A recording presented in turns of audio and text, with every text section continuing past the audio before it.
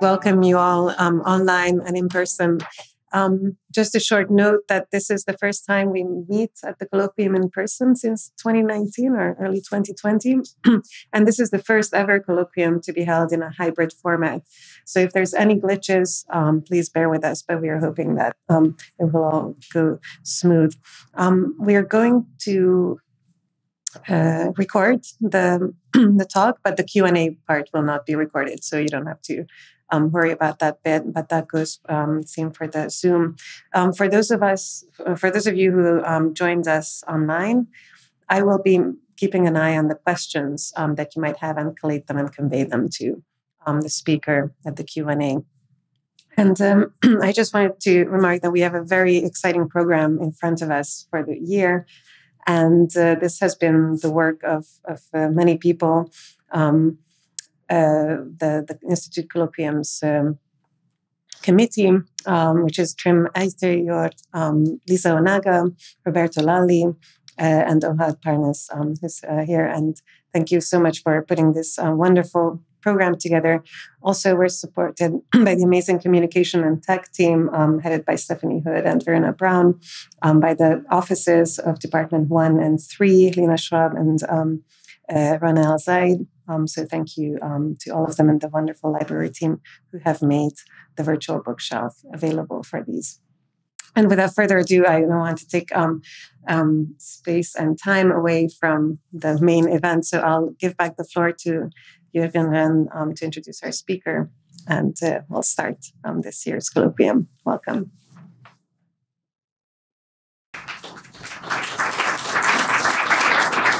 So thank you very much. I just might add that we use a webinar format, which is a bit less interactive, but you should see the window in your Zoom application for those who are online.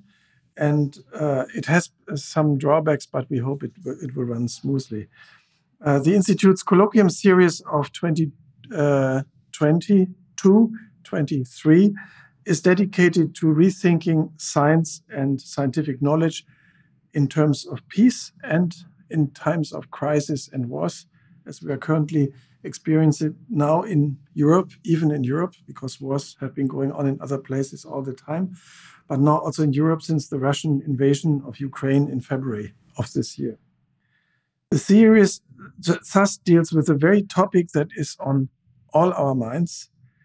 And the question is, what role is there in such a situation, but also more generally speaking, for science diplomacy? And what could it be if it isn't the function that we see appropriately?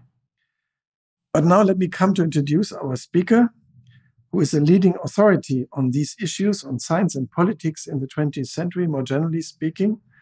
John Krige is the Regents and Kansberg Professor Emeritus at the School of History and Sociology at Georgia Tech in Atlanta.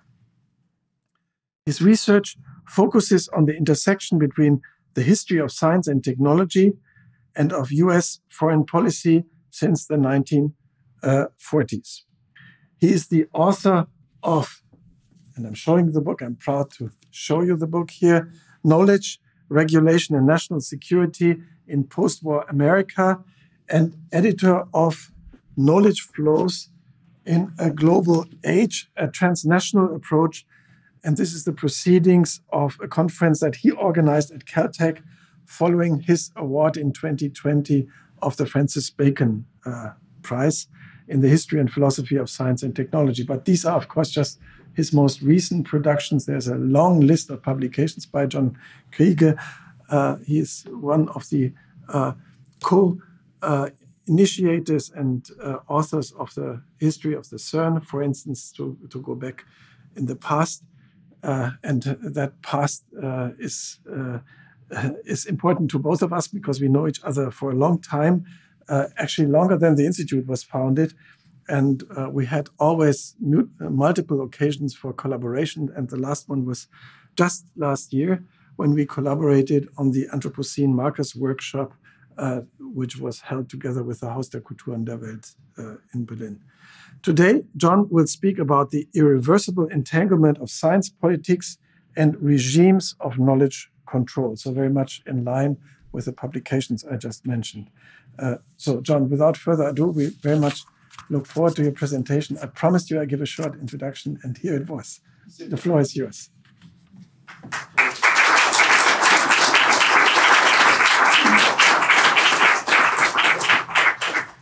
Well, welcome everybody, and thank you so much for attending this in person, and for those many of you online. It's really a great pleasure to share my work with you. I thrive on interaction. I can't survive without it. And it's always a good way to clarify my mind and take away my mistakes. So I want to begin this afternoon with using two vignettes to profile tensions in the current science-state relationship that pits scientific internationalism against knowledge regulation by national governments. This is not directly on science diplomacy, but it is of extreme importance for science diplomacy. And I'll come back to the science diplomacy aspect a bit later. That done, I will describe the historical roots of this dispute, injecting it into an historical process that goes back to 1949, if not before, that gains momentum in the 1970s and the 1980s during détente and the Second Cold War with the Soviet Union, and that has increased with intensity over the last decade, as the relationships have changed with China from one of constructive engagement to systemic rivalry. My central argument is that since at least 1945, the United States' quest for a predominance of global economic and military power has been based on the pursuit of scientific and technological preeminence or leadership, and that this has involved constructing regimes of knowledge control or regulation over the global production and circulation of certain kinds of knowledge in the name of US national security, which is both military security and economic security.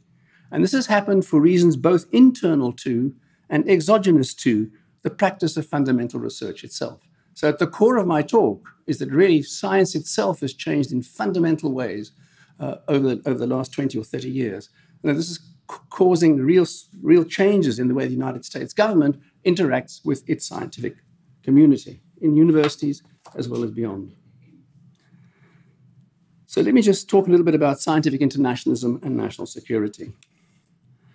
On January the 28th, 2020, Charles Lieber, eminent Harvard professor, material scientist, potential Nobel Prize winner, and a member of all three American National Academies, was led into a federal court in Boston in a yellow jumpsuit with handcuffs around his wrists. Lieber was accused by the Department of Justice of lying to the government and of lying to Harvard about his participation in China's Thousand Talents program, a Beijing-sponsored initiative to encourage prestigious researchers from abroad to spend up to 5 years in China, sharing their knowledge and experience with local faculty and students. Lieber's participation amounted to setting up a mirror lab to his own lab in Boston to train students at the Wuhan University of Technology in improving the performance of electric batteries for automobiles, a major site of global economic competition. He was released on bail of $1 million, and despite a spirited defense by his attorney, a federal jury found Lieber guilty on 6 felony charges, 2 counts of making false statements and 4 related tax offenses. His lawyers have challenged this, of course, and this decision and the case is still pending. So that's the first little story. The second is this. On March the 1st this year, 41 distinguished academics, including 6 Nobel Prize winners, signed an open letter on Twitter deploring what they called a tragically misguided government campaign that is discouraging US scientists from collaborating with peers in other countries, particularly China. It's not a great slide because I photographed the thing from Twitter. They insisted that most of Lieber's misdemeanors should have been handled by the university itself, not criminalized by the government.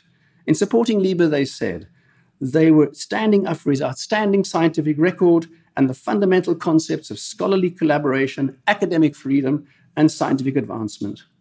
They added weight to their case by arguing that charges brought by the government against a distinguished professor of mechanical engineering at MIT had collapsed for lack of any kind of evidence. The signatories to this letter did not mention in any way the content of Lieber's work. That for them was irrelevant. For them, international scientific collaboration in basic science is an unassailable value and essential to the advancement of American science itself, drawing the ire of the 41 academics who openly criticized the charges leveled against Lieber for collaborating with China. The administration sees things obviously quite differently. In fact, to quote one deputy director of the CIA, scientists do not immunize themselves from social responsibility simply because they're engaged in a scientific pursuit, particularly, we might add, if that contributes to China's success in producing batteries. Those are my two little vignettes. These very quick introductory observations help me set the scene for my talk today. For more detail on my arguments, there are the two books that Jürgen mentioned, just come out this year with the University of California Press, Chicago Press. My aim is to contextualize the actions of the Department of Justice in their treatment of LIBA, situating it in the long history of US government policies to restrain the uninhibited circulation of knowledge across national borders. I will trace this history from the early Cold War up to the period of détente. I will then highlight the conjuncture of major changes in government policy and in the practice of advanced university research that brought the two linked into head-on collision, firstly in collaboration with the Soviet Union and then later with China. My central claim is that these protectionist policies are responses to three various policies. First, the conviction that national economic and military prowess depends on scientific and technological innovation. Secondly, along with changes in the practice of scientific research itself. And thirdly, what's going on?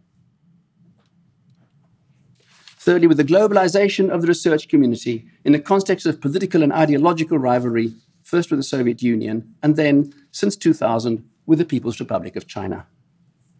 This sounds like an American story, so why should we care anyway? Well, actually, it's not.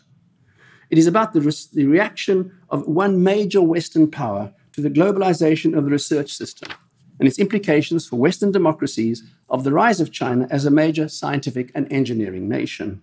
It is also a story with immense relevance to us here in Europe. One of my American engineering colleagues at Georgia Tech, who does fundamental research on terahertz imaging techniques, very basic kind of work, and who welcomes Chinese students in his lab, recently invited a student from Harbin University to join his group for graduate work. The student's visa was refused by the government. The point of the story is that the lab is in France, in Metz, and the government that refused the visa is the French government.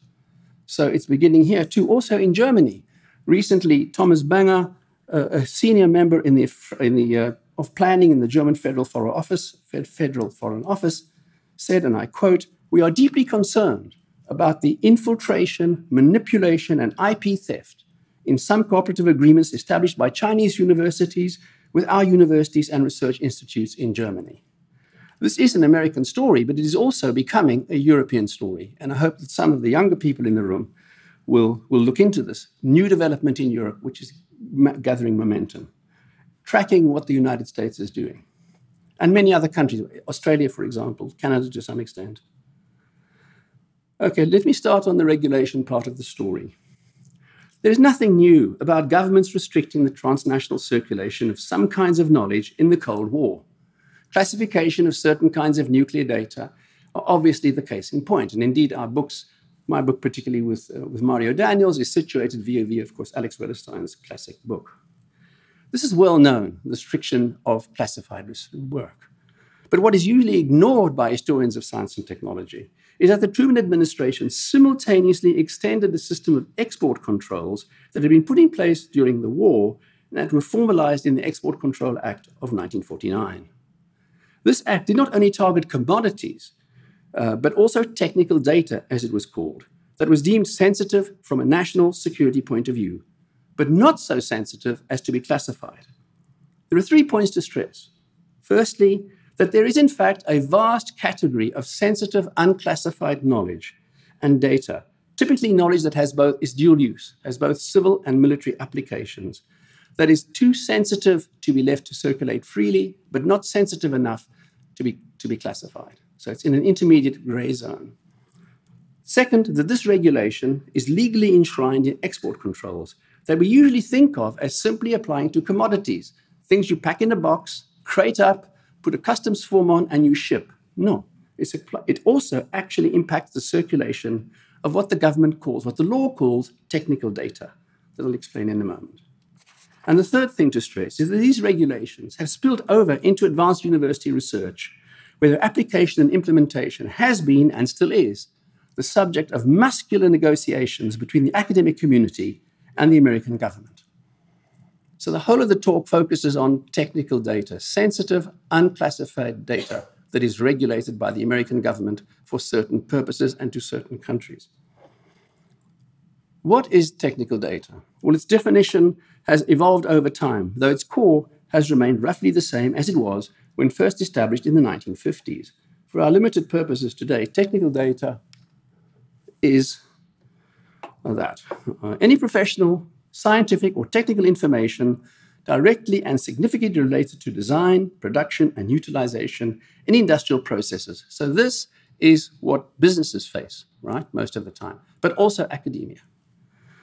By virtue of this law, you need a license to send abroad any model, design, photographic file, document, or other article or material containing a plan, specification, or descriptive or technical information related to these aspects of manufacturing. It's very comprehensive, and it's got more and more comprehensive.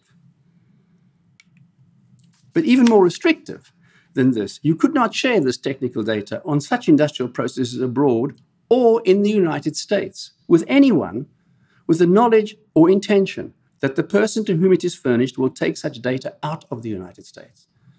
So if you have a foreign engineer visiting your company and you know that that engineer is going to go back home, sharing that knowledge with him is counted as a deemed export, and you need a license to share it with him. So too, at the time, if you teach students certain kinds of processes, shall we say chemical engineering processes in class, you would, as it was set up at the time, you needed a license to share that information with him or her because it affected production processes and manufacturing processes. Well, of course, the academic community was absolutely up in arms about the interference of the government in face-to-face teaching in American laboratories and universities. And by the way, this still happens at Georgia Tech. Georgia Tech engineers have to sometimes be careful that they can't say certain kinds of things in classes where there are Chinese students, say, teaching thermodynamics of jet engines because of this export control system. So the Department of Commerce made two concessions. Firstly, it removed export controls on published technical data, obviously, in books, art in books available in the public library or in technical journals which were freely available. Then it also allowed the free circulation of unpublished scientific and technical data if it was for educational purposes, shared at meetings of conferences, for example, or in the classroom, although that's being challenged now. So academia built a kind of the Department of Commerce left a kind of area around academic teaching where you could share technical data with people from anywhere in the world as long as you respected certain conditions.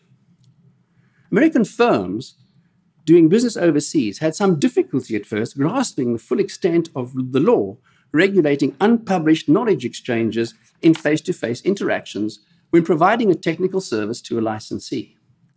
The situation was clarified in a landmark case in 1962 concerning a New York-based firm, Hydrocarbon Research Incorporated, HRI. The Department of Commerce authorized the company, to Percival Keith, to build a petroleum cracking plant in Romania if and only if HRI, its associates, and any HRI personnel who might go abroad in connection with it were to use no unpublished US technical data. But what did unpublished US technical data mean for the government as far as this firm was concerned? The CEO of the firm assumed that it meant patented knowledge that the firm would, of course, not share with anyone else anyway, and that the opposing category of published data, or in other words, technical data that could circulate freely, included any information or documents which a competent, experienced engineer thought he could furnish or prepare with his own mind, using well-recognized, publicly available principles, texts, technical articles, and patents. The Department of Commerce disagreed. For the government, the application of technical data by Western engineers without a license of the United States origin, know-how, and experience constituted an unauthorized use and export of unpublished data. That's an incredible statement. What it meant was that knowledge and know-how accumulated during a career in the United States and lodged in the heads and hands, tacit knowledge as we call it in science studies, of an experienced individual counted as unpublished data. And you could not share your experience with a foreign national from a communist country, at least at the time, without getting a license from the Department of Commerce to do it. It even retained its status, its nationality as US origin knowledge when it traveled around the world. It never lost its origin as US origin. It never lost its nationality as US origin knowledge, no matter what happened to it, no matter how many times it was diluted. And that's why export controls apply extraterritorially. A very important point, also today, by the way. The whole pipeline debate, when it was still unresolved, was all about the extraterritorial application of export controls. This is why I'm so fascinated by this work, because how does the government regulate the circulation of tacit knowledge, intangible knowledge, knowingly do so? The notion that, and this became more important, in fact, in the law, the notion that the sharing of intangible knowledge or know-how needed to be regulated by the government was propelled to the heart of the export control system in the 1970s during the period of détente. The Department of Defense noted that Soviet trade missions to the United States, negotiating with contractors like Boeing or Lockheed, were not actually interested in buying anything, any hardware, any commodity. They wanted technical knowledge, technical data, knowing tacit knowledge and information. To do something about this, they commissioned a report in 1976 by a panel of leading businessmen, chaired by Frank Busey, the CEO of Texas Instruments, that was a semiconductor manufacturer. The Busey report, slide 8 here, is regarded as one of the most important policy recommendations in the history of American export controls. It insisted that rather than concentrate export controls on things, commodities, as I said, that you wrap in a box and ship, you should concentrate your efforts on mechanisms that transfer design and manufacturing know-how, the detail of how to do things. Why? Because the acquisition of know-how is being currently given the highest priority by industrially advanced communist countries. The release of know-how, Busey's report said, is an irreversible decision. Once released, it can neither be taken back nor controlled. The receiver of know-how gains a competence which serves as a basis for many consequent gains. That notion of gaining a competence, of learning, is at the core of this export control regime. For Busey, the main aim of these controls was to protect American global leadership, meaning to maintain the scientific and technological gap with the Soviet Union. To that end, he insisted that a sharp distinction had to be drawn between acquiring, say, a computer or a semiconductor plant and acquiring the technical data and tacit knowledge needed to its design and its manufacturing. Hardware transfers alone did not narrow the technological gap. Transferring the detail of how to do things, actually the detail of how to make things, was really at the point. Enabled recipients to learn, acquire additional competence, a set of skills that could be used to improve the efficiency and the performance of the hardware, and indeed to innovate in new directions that threaten to narrow the technological gap with the United States. Academic research was not Busey's main concern yet, but it did become increasingly important as we move into the 1980s. In 1981, the French President François Mitterrand handed President Ronald Reagan a set of 4,000 KGB documents passed on to him by an agent that defected to Europe. These so-called farewell papers sent shockwaves through the American intelligence community. As described by the Assistant Secretary of Commerce, they revealed that, and I quote, operating out of embassies, consulates, and so-called business delegations, KGB operatives have blanketed the developed capitalist countries with a network that operates like a gigantic vacuum cleaner, sucking up formulas, patents, blueprints, and know-how with frightening precision. Congress deplored the lack of reciprocity in US-Soviet exchange programs. US students in the Soviet Union studied topics like the administration of the Russian Empire under Catherine the Great. Soviet visitors to the United States studied topics like the preparation of microtunnel diodes in gallium arsenide by annealing or molecular beam epitaxy. These targeted research projects were complemented by the training of an increasing number of foreign national graduate students in crucially important techniques and skills. Laura Baker from Los Alamos explained to Congress, a very, very edgy Congress, what he called the apprenticing experience in a typical engineering program at MIT or Stanford. After a year at MIT or Stanford, Baker said, a student starting with a blank notebook will hold a microprocessor chip in his hand.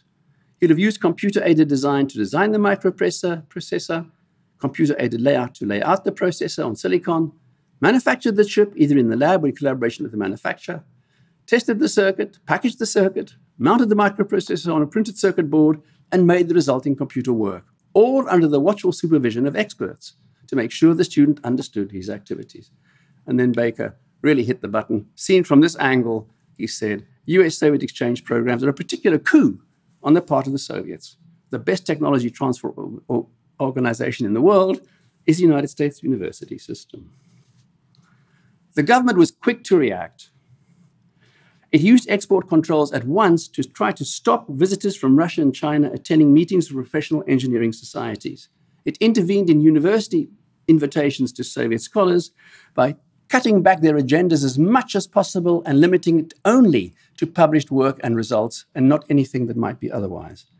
And government officials, and this is where it's important for me, have publicly warned the research community that a new balance had to be struck between scientific freedom and national security in favor of tighter controls.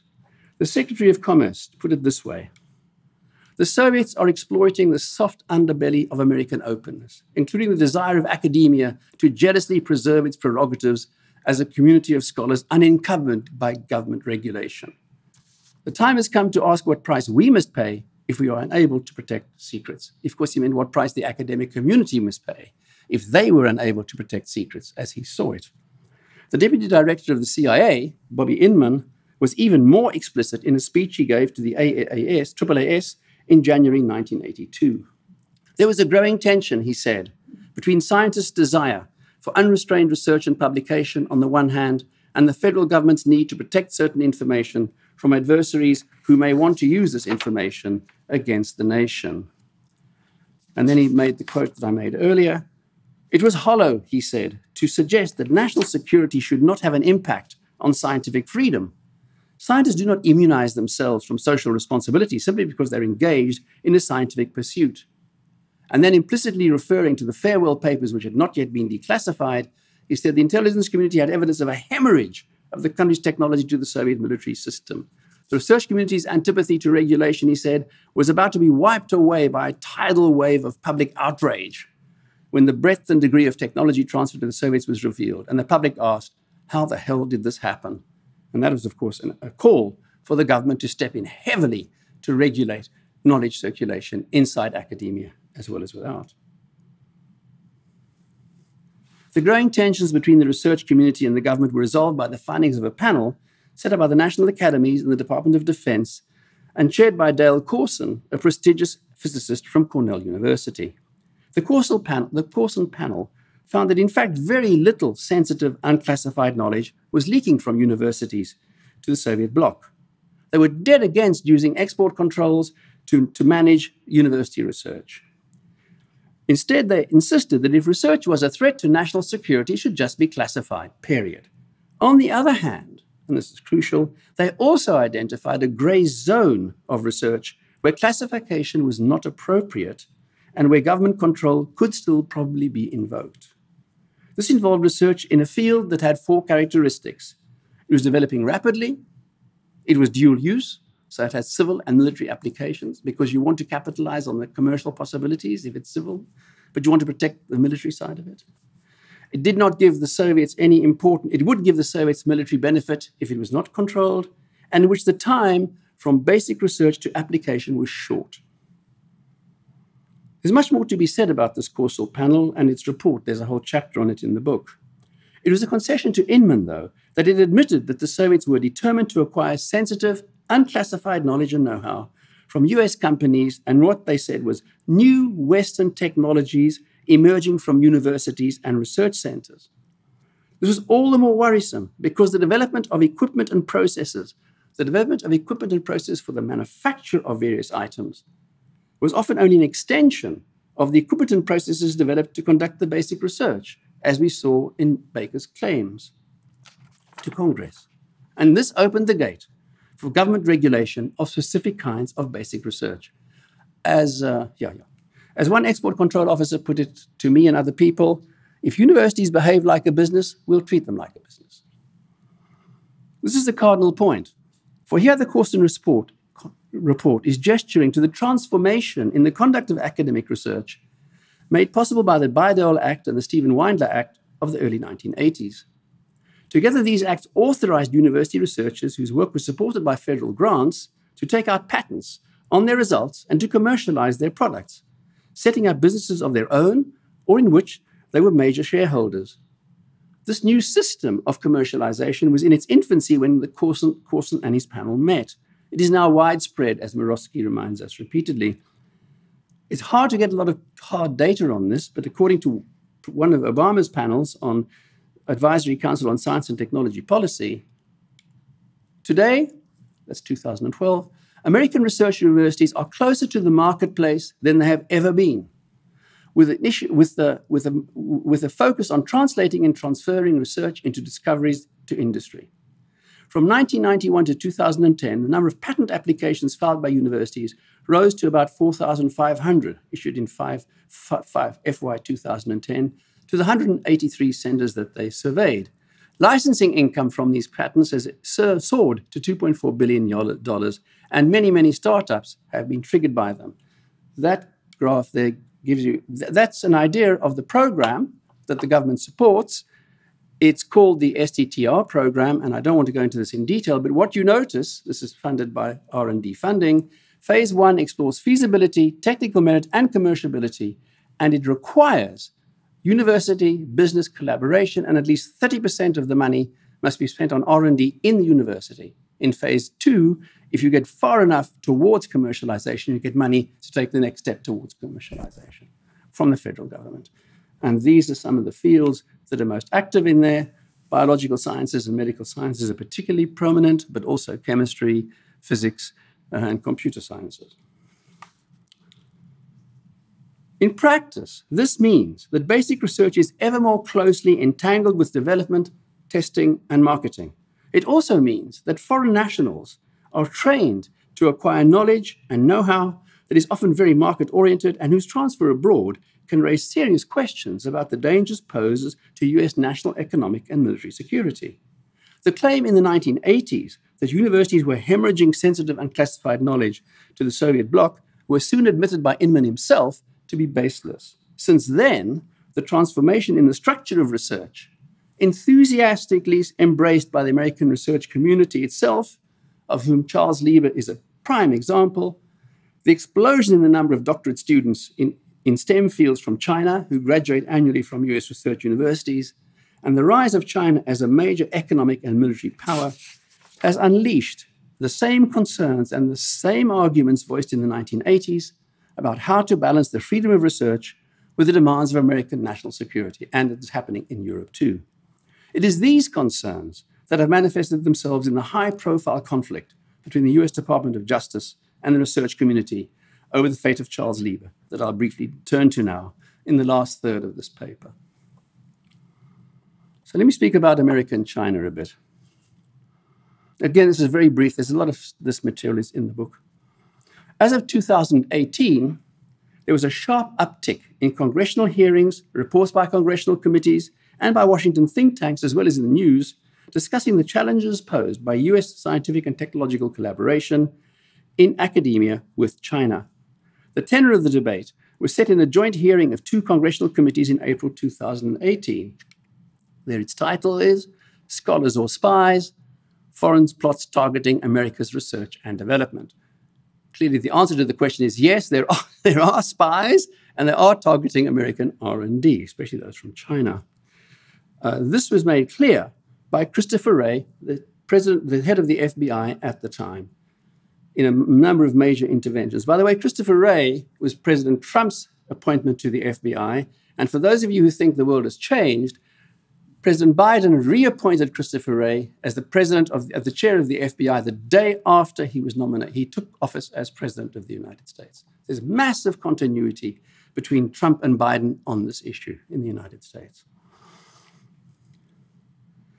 Christopher Wray, speaking to the Senate Intelligence Committee, was asked by Senator Marco Rubio, a real hawk on this question, to comment on the counterintelligence risk posed to US national security from Chinese students, particularly those in advanced programs in the sciences and mathematics.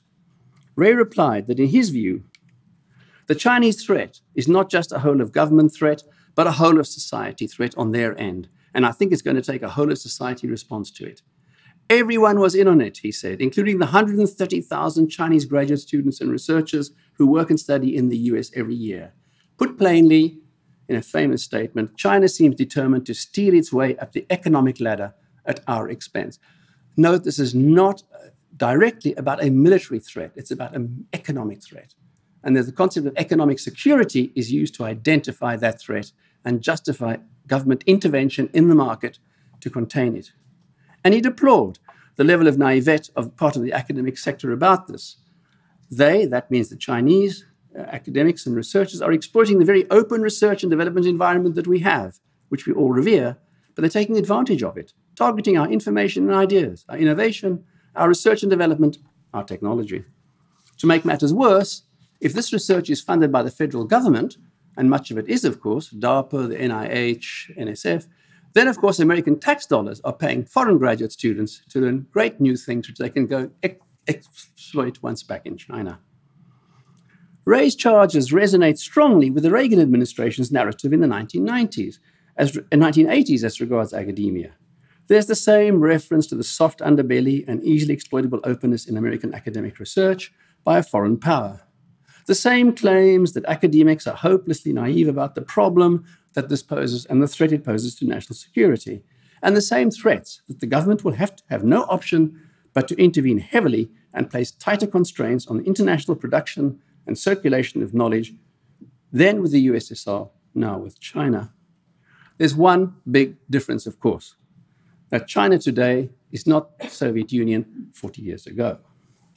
I don't have time here to detail the history of the transformation of China into one of the most dynamic economic powers on the globe. That's done somewhat in both of these two books of mine. Here, let me just remind you of the explosion of its scientific and technological capacity over the last 20 years, before teasing out, to conclude, some of the implications for US-China academic exchange and coming back quickly to LIBE and science diplomacy. What is the scale and scope of Chinese innovation system today? The National Science Board's recent reports on science and technology indicators provide one with a time-sensitive picture of the stunning rise to prominence of the Chinese innovation system. So I'll just show you quick graphs very quickly. They're very obvious. That is the increase in R&D funding by China compared to other countries over that block of years. Can you see? Sorry, it's not that clear. Needless to say, the top red line is American increase in percentage of R&D. The bottom purple line, climbing up and just touching the United States, is the exponential rise in China's investment in R&D as percentage of GDP since 2000.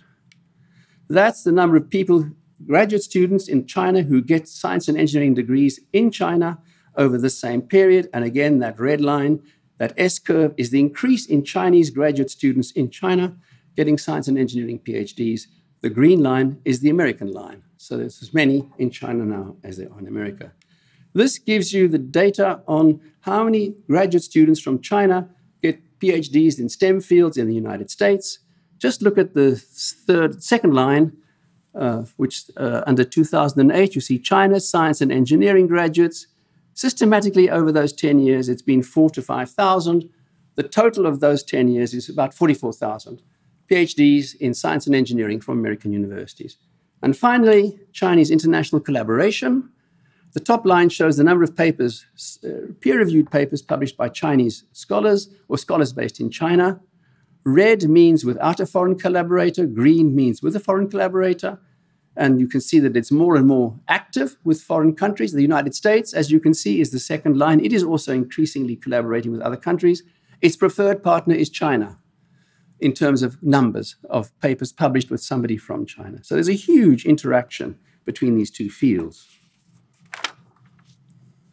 And of course, this whole collaboration is facilitated by what historian of science WWII calls a spirit of cultural nationalism, expressed through Chinese scholars in America's identification with the developmental aspirations of their country of origin.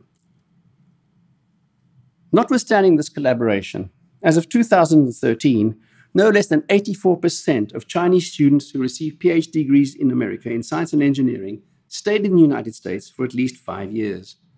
China's official talent programs were devised precisely to compensate for this brain drain of very gifted people to foreign countries. Talent programs sought to take advantage of the intellectual assets of overseas Chinese and of foreign scholars to inject new ideas and expertise into the indigenous innovation system.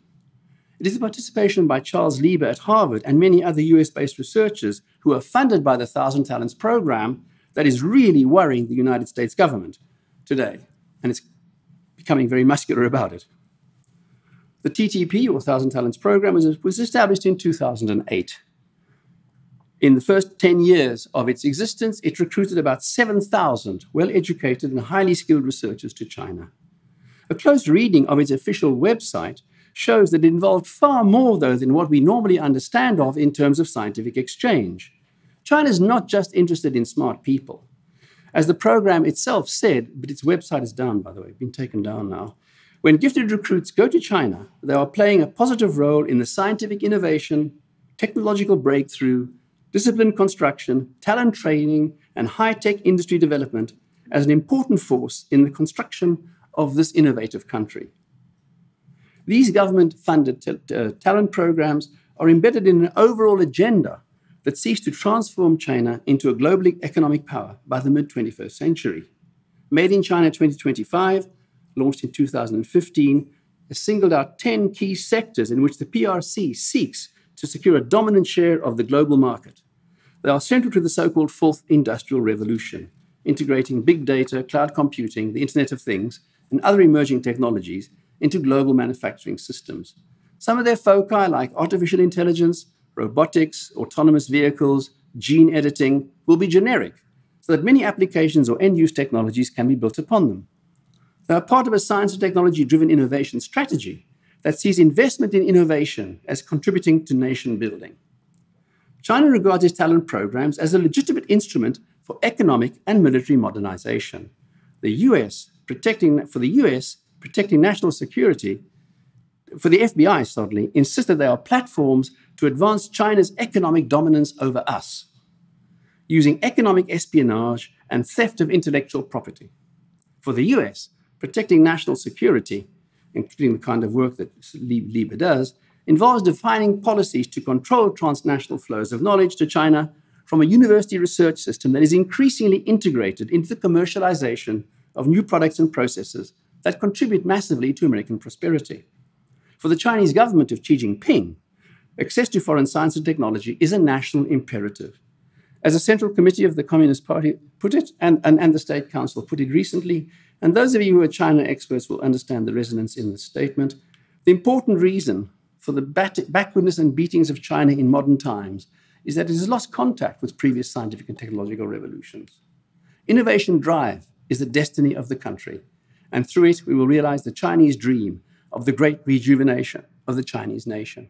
And that last statement sends shivers of fear down the backs of the American national security system. So China is confrontationally securing American science and technology for these long-term strategic goals, to take a dominant role in the world market. You can understand why America is so on edge and perhaps why Europe should also be concerned. So let's go back to those people who wrote that thing on Twitter who didn't even ask any questions about what kind of work Lieber was doing, who really can't understand the charges brought against Lieber without situating them in this long historical trajectory that engages America's exercise of its global power and its responses to threats from authoritarian communist regimes and the changing roles of science and technology in sustaining global economic and military advantage. Lieber was fully immersed in this transformation. His CV states that he has published over 340 papers in peer-reviewed journals and is a principal inventor on more than 35 patents. Lee has also been active in commercializing nanotechnology. He's founded 2 nanotechnology companies, Nanosys Inc. in 2001 and a nanotech sensor company, Vista Therapeutics, in 2007. With this background, Lieber's contract, which is available on the web because the Department of Justice made it available when they charged him, he was contracted to make strategic, visionary, and creative research proposals that would meet China's national strategic development requirements. He would establish a Wuhan University of Technology, Harvard joint nano key laboratory.